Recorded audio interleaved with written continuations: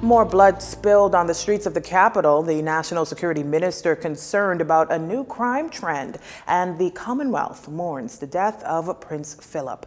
Good evening, everyone. I'm Leah Cooper with your JCN News for this Friday, April 9th. Police in New Providence are currently investigating a homicide that occurred on Kemp Road that has left one man dead. Assistant Superintendent Audley Peters was on the scene to give the details. The driver of a Nissan Cube was traveling north along Kemp Road when the driver of another vehicle stopped in front of his vehicle. A lone passenger exited that vehicle armed with a firearm and discharged it at the driver of the Cube. The driver of the Cube attempted to exit the vehicle. However, several other shots were fired at him and he dropped. Because of the persons that were coming on the scene, that suspect made good his escape. Emergency medical services was summoned. Following the examination of the body, it was pronounced lifeless. According to ASP Peters, no drugs or weapons were found on the victim's car. The victim appeared to be in his early 30s, and the matter does not appear to be gang or drug related. Police are currently following a significant lead and hope to bring this matter to a close as soon as possible. Reporters spoke to members of the community where the incident happened, and they expressed their concerns about the safety of that area. It was, early in the afternoon, and just I heard the sounds of what we thought to be a tire blowing or something, and come to find out that it was actually gunshots, and the young man obviously lost his life. And it's, children frequent the area and sit outside and play, and to just fathom that one of them could have been there and accidentally got shot, it's just mind-boggling. Another female resident tearfully expressed how the incident will now affect her daily life. Coming from out of the area into the area, making Camp Road giving Camp Road a bad name, making it look as if it's people in the area doing it. But it's sad to know that somebody lost their life, and it's somebody's mother to find out that it's just gotten killed. It's really sad. These boys need to stop. Sad. Police are encouraging any members of the public with any information to contact the police at 502-9991 or 2.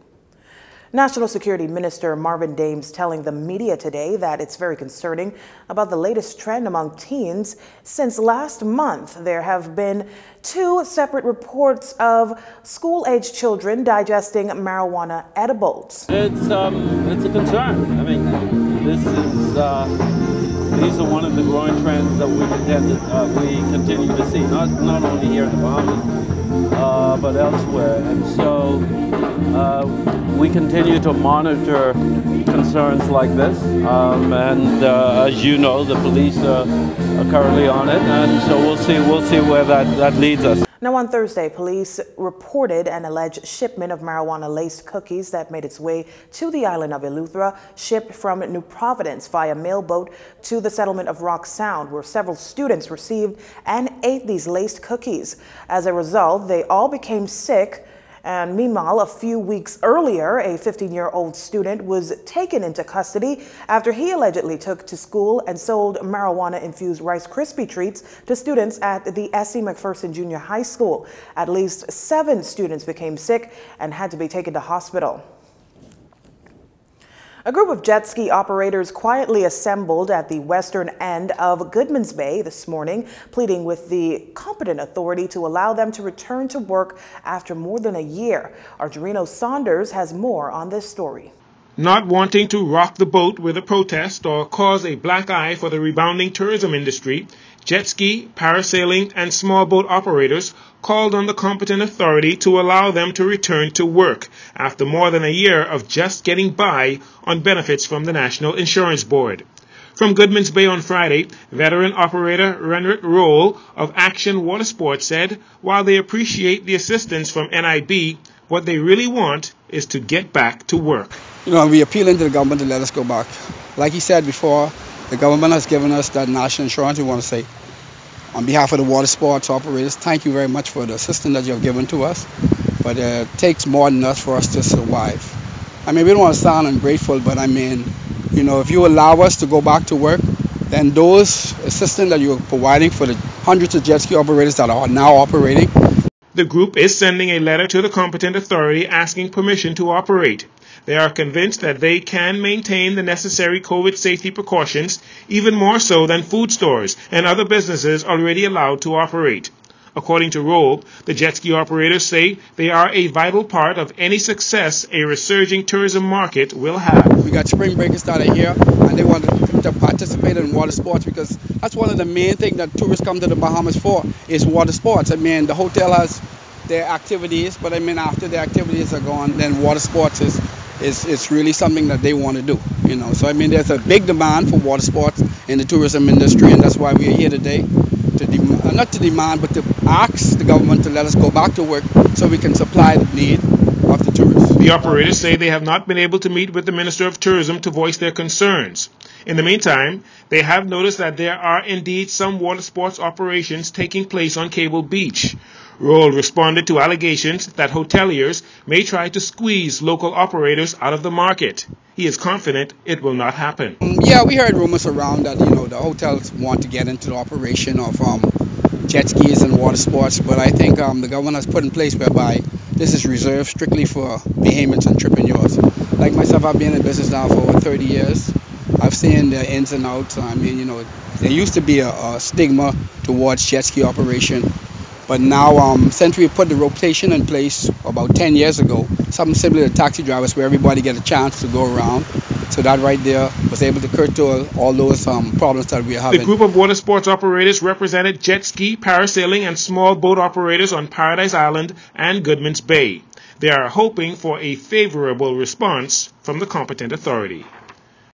Jurino Saunders for Jcn News. Hospitality workers join the list of priority groups to get their first dose of the Oxford AstraZeneca vaccine.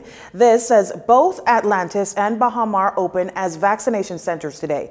Jcn News visited the Atlantis Center this morning, and Human Resources Executive Denise Barnes shares why she decided to vaccinate amid loads of skepticism. Everyone was talking about what are we going to do? It's a pandemic, whatever it is. Now we have a vaccine. I see this as an opportunity to take a stance, to be proactive about me.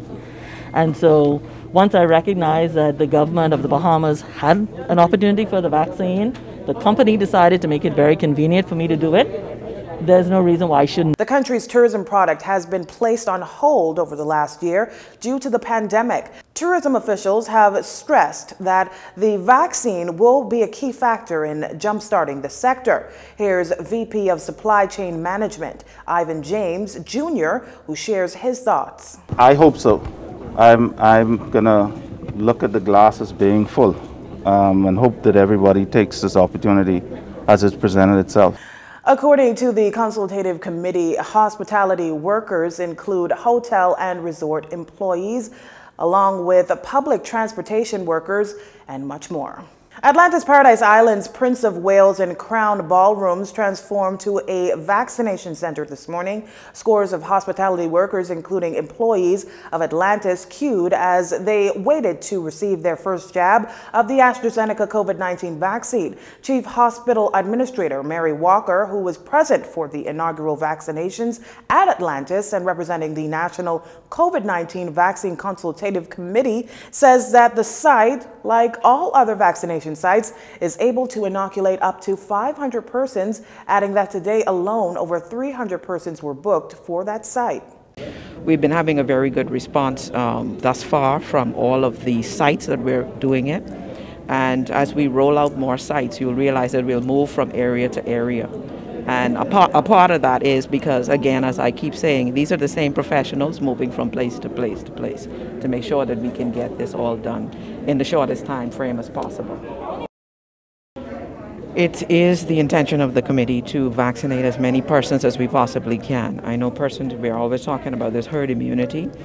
The vaccinations will ensure that even if you are exposed later on and do contract COVID, your disease will not be as severe And so you'll be more likely to survive and not have the long-lasting effects of COVID that we're now seeing worldwide.